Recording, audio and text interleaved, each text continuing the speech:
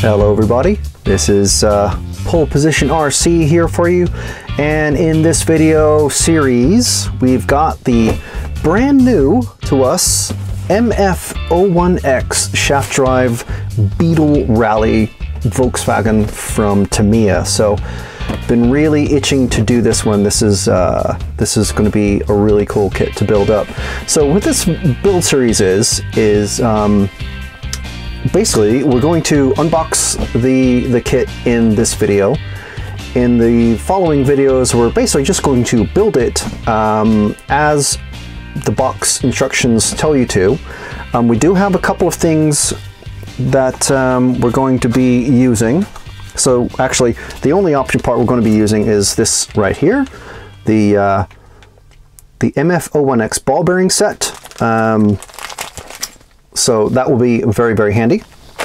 And we've also got a couple of Tamiya tools, brand new Tamiya tools. So these are the PH 100mm JIS M3 to M5, JIS M2 to M2.6, so small and large. So PH head, I have lots of PH head screwdrivers, but I figured, well, you know, this is a special deal, so I may as well get the official Tamiya screwdrivers just in case. It's these JIS heads that are the tricky thing. So if you go online and you read about things about building kits, they always say use the Tamiya tools or the Japanese JIS. I don't know what the IS stands for, but anyway, I think industry standard probably. So anyway, so we've got these, we've got that. So first thing we're going to do is just unbox the car. So there's not a whole lot to it. So this is what we're going to end up with. Pretty cool, I think. It'd be a lot of fun to drive around for sure. I've already got a really cool idea of how I'm going to paint this sucker. We will be needing a servo receiver, speedo, battery pack, charger, and a transmitter, as you can see there. But this does say it comes with a torque tune motor, and I think there's even a speed control included. Yeah, plus electronic speed controller included. So for some reason the box says you need it, but then there's a sticker that says that stuff is included. So yeah. So tune-up parts not in the kit. As we mentioned, we've got this here. By the time we finish building this, we might get that. We'll probably skip that for now unless we do go to a brushless setup or a faster motor. So anyway, you want to see what's inside the box. I'm sure if you're really keen to get this, you probably are aware already of what's inside here. So first of all, we've got the body set, which looks pretty cool, to be honest. We've got chrome plated parts, and these are the plastic parts to go on the outside. Looks like mud flaps, and the license plate holder, and something for the back of probably one of the bumpers. I'm not sure, but anyway, chrome plated parts look really cool. Always love chrome plated parts. And we've got the body. Of course, it's a M chassis size body, scale, vintage VW bug. So yeah, really cool. My parents, I think we've owned 2 of these, I think. So yeah, quite a lot of fun. I've got these are the rally headlights for the front. So it looks like if you really want, you can kind of put LEDs in there. It might take a little bit more work than I'm thinking.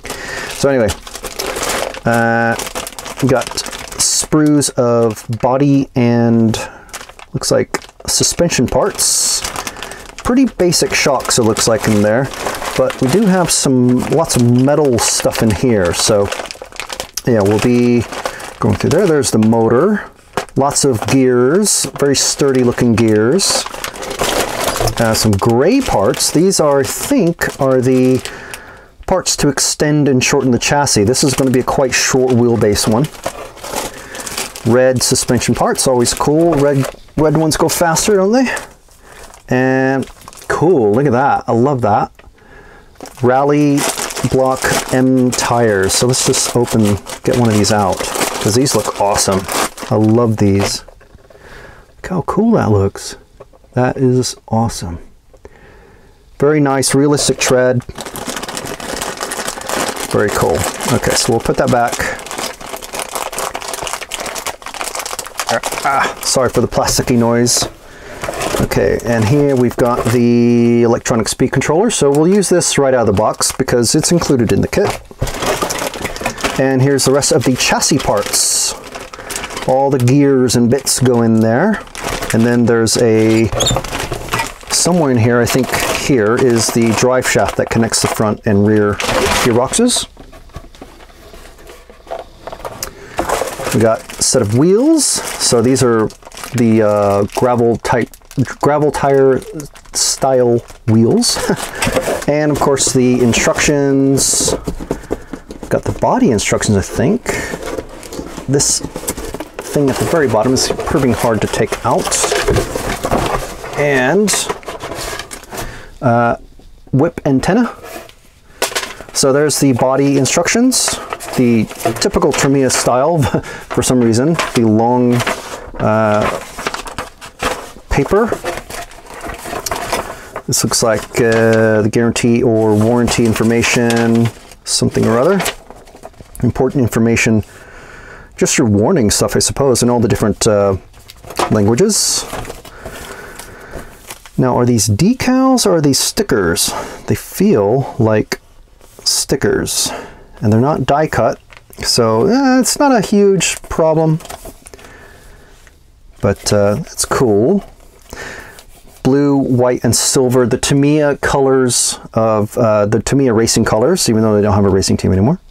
I like that. Just passed scrutiny or inspection. That's cool. So you got your window lines, hood vents, stuff like that. That's all right. And those look clear to me, but there's not. Oh, I think because they go on the clear. Those will go on these here, which are chrome, so the chrome kind of shows through. So anyway, that's pretty good. Okay, so we will leave this particular video off here because we're going to jump right in with the very next video in this series, building this sucker. So anyway, that's it for this one. In the next video, we will start the assembly process.